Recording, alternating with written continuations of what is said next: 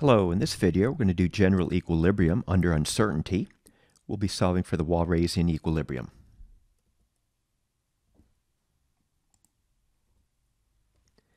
We're going to have two consumers. Consumer A has the following utility function. Utility is equal to the natural log of good X.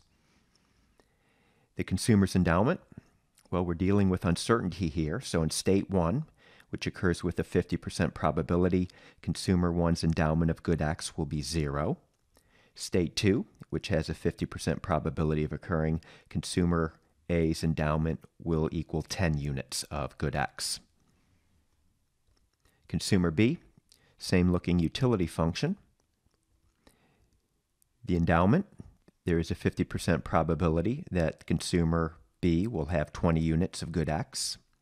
And in state 2, there's a 50% probability that consumer B will have 10 units of good X.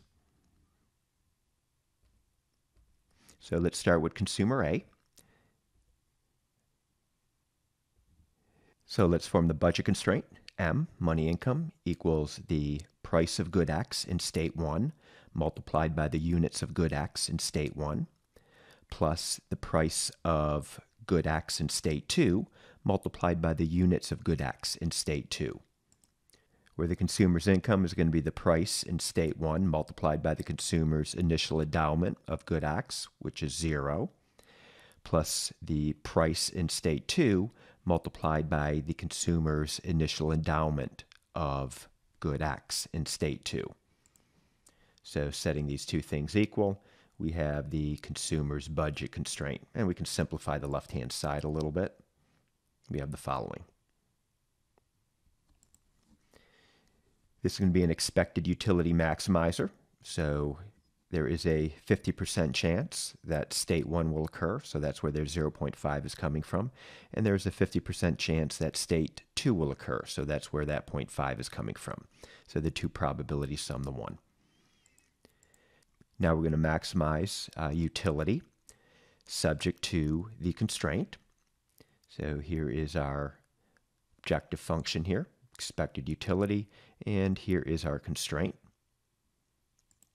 And we're going to take a partial derivative of the Lagrangian with respect to good X in state 1. This is all for consumer A here. And we get back the following result. And now taking a partial derivative of the Lagrangian with respect to good X, but now in state 2. We get this result. And one more for partial derivative of the Lagrangian with respect to lambda. We just get back the constraint.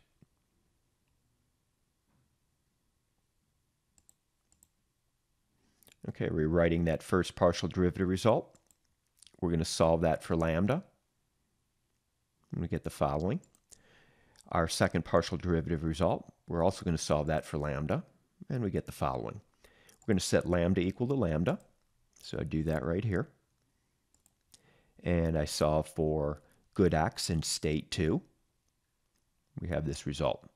I'm now going to plug this result into the budget constraint. So consumer A's budget constraint is as follows. And now we're going to make a substitution. So making that substitution for good X in state 2. And now simplifying. I'm going to solve this for good X in state 1. We get the following result. So this is the demand for good X in state 1. The demand for good X in state 2, we're take this result here, going to take the demand in state 1 and plug it into this expression on top. So I make that substitution down below. And so the demand for good X in state 2 for consumer A is 5. Now let's move on to consumer B. So consumer B, just recall the utility function and then the probabilities of each state occurring and the endowments in those states. Forming the budget constraint. So as before, M is going to represent 20, the quantity of good X in state 1 multiplied by the price in state 1 plus the price in state 2 times the endowment in state 2. So setting these two equations equal, And simplifying a little bit, we have consumer B's budget constraint. Consumer B is also an expected utility maximizer, setting up the Lagrangian and taking now three partial derivatives, setting those all equal to 0. So this is very similar now to what we've already done with consumer A. Set both of these first two equations equal to lambda and then set lambda equal to lambda like we did before. So taking that first partial derivative result and solving for lambda. Taking that second partial derivative result for consumer B and solving for lambda. And setting lambda equal to lambda. And we're going to solve for good x in state 2 for consumer B. And we're going to plug this result into consumer B's budget constraint. Making that substitution. And simplifying, we get the demand for good x in state 1 for consumer B. And the demand for good x in state 2 for consumer B. Just take this result right here and plug it in on top for x1 subscript b. Making that substitution, we get the following demand in state 2. All right, so let's get consumer A and consumer B's demands for good x in state 1. And now let's form the aggregate demand in state 1. So adding up each consumer's demand. Recognizing the endowment for our consumer A in state 1 is 0. The endowment for consumer B in state 1 is 20. So making those changes on the left-hand side. Simplifying here a little bit. And now let's normalize one of the prices to equal 1. Doesn't matter which one. I'm going to just normalize the state 1 price equal to 1. Making that substitution and solving for the price in state 2.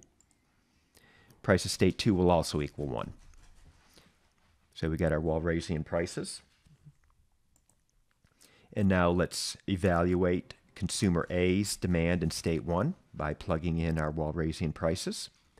And we see here consumer A in state 1 will get 5 units. And consumer B in state 1 will have 15 units. We already saw for consumer A's demand in state 2. It was just constant at 5. And here's consumer B's demand in state 2. Evaluating that at our Walrasian prices, we see it'll be 15. So that's it. Hope you found this video helpful.